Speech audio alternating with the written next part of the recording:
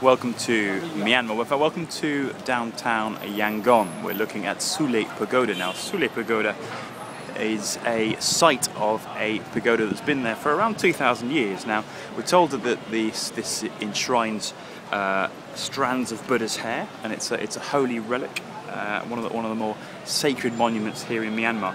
Now, look, while the majority of people here in Myanmar are Buddhist, in the communities we work, quite often it's mixed. We have Buddhist practices and also traditional animist rituals. So we may well see pagodas a little bit like this one in the communities, often not quite as smart as that one, and certainly not in the middle of a roundabout.